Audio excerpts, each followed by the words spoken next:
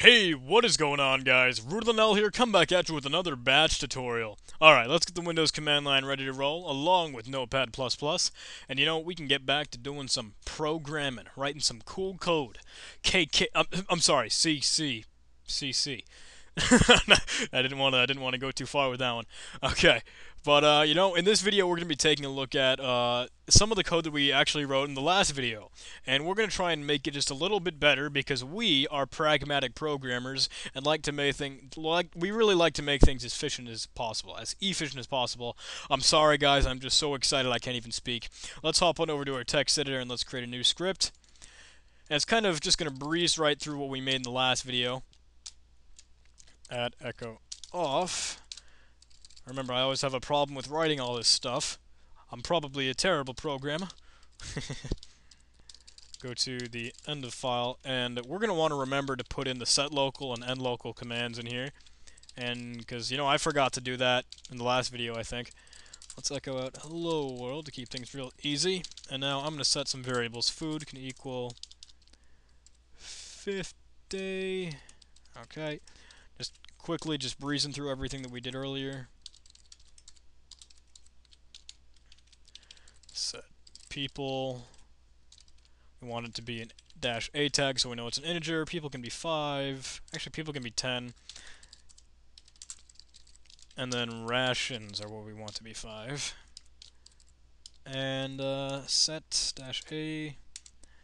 All food can be the value of people times the value of rations. Okay, now we can start our if statement.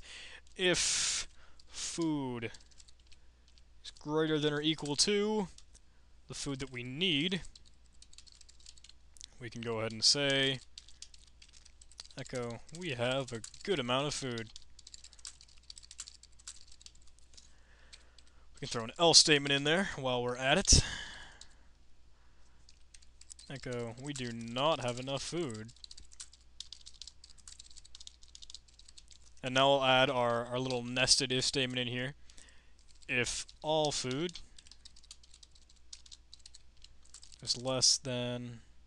Was it food or was it all food? I don't know. If the food that we need is less than... Okay, yeah, the food that we're going to be... The food that we have. If the food that we consume is less than the food that we have, then we have enough. For all people... Throw an else statement in there. Okay, now we can echo out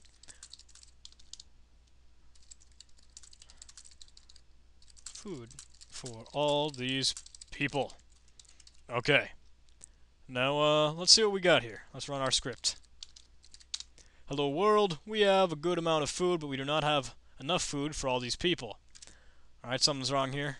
We want to use less than or equal to, remember, because 50 is equal to 50, and we want to have enough. So we have a good amount of food, and we have enough food for all 10 people. Okay, fantastic. So now let's take a look at what we can do to improve this program. So right at the beginning we have echo off, go to main. There's not really too much we can do in there, but in main we set up a local scope. We just echo out some output so we know what we're doing. We set all the variables here. Food is 50, needed food is 50, people is 10. Okay, I'm sure you guys get the idea. All food is right here, and if we get the food that we need, then we're okay to run this. And that's the only segment where we actually use all food, though.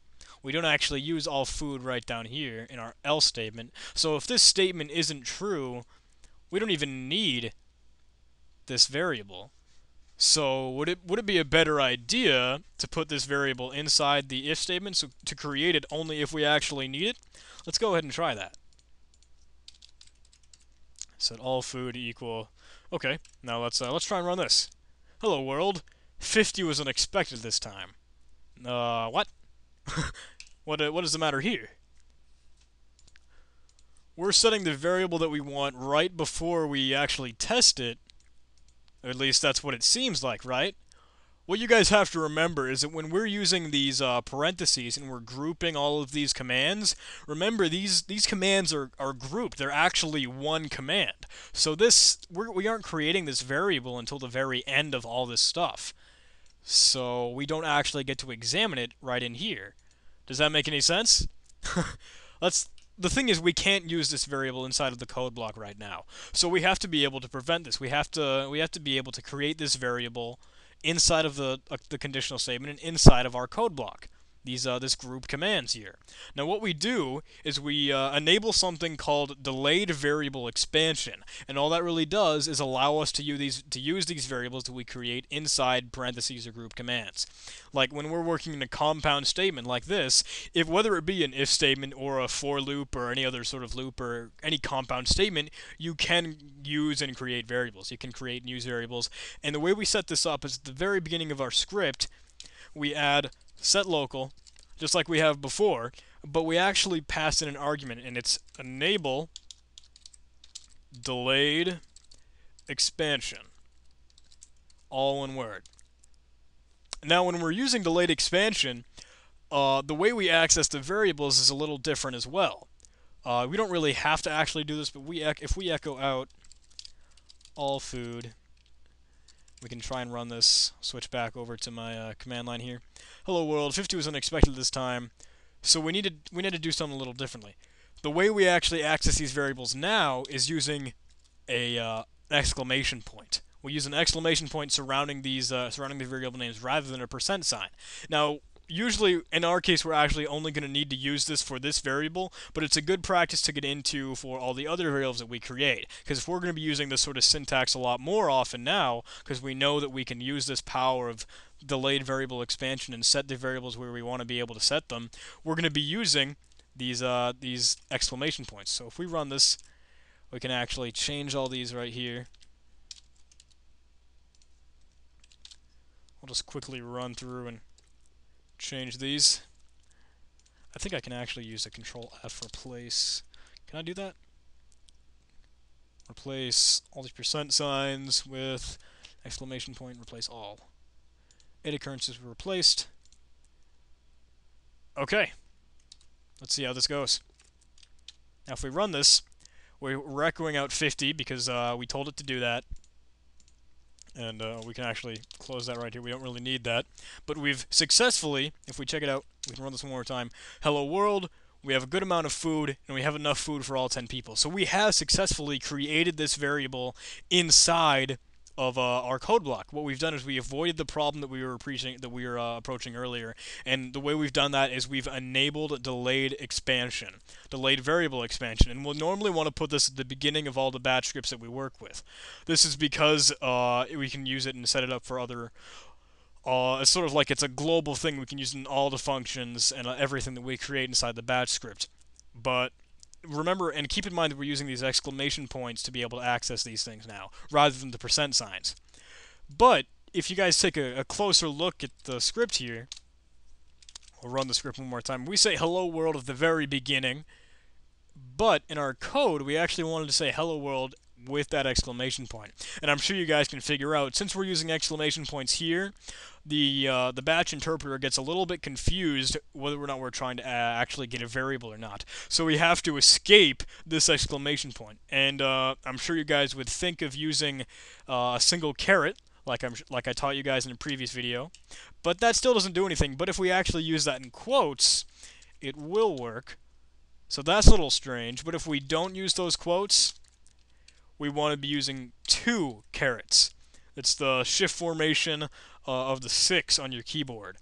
Now if we run this, we can see hello world with the exclamation point. So we actually have to escape this when we're using delayed variable expansion.